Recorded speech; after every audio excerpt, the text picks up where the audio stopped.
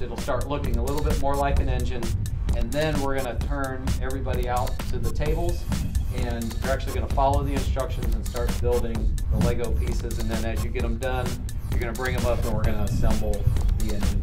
I just always liked building with Legos, and I thought this would be kind of fun. So I thought this would just be a really good opportunity for me to try to see where I want to go after high school. I did Lego robotics before that, and this just sounded really cool because I'm probably going to do engineering in college. Everybody's here with teams, and it's part of the Society of Women Engineers, and we outreach to high school kids. The Society of Women Engineers at Purdue has about 400 members, and it's a national organization just kind of dedicated to furthering women in STEM fields. Why should women be engineers? Because engineering is just such a complex and diverse and open field. It is so not a guy's thing. I've been fighting this battle since I was 14.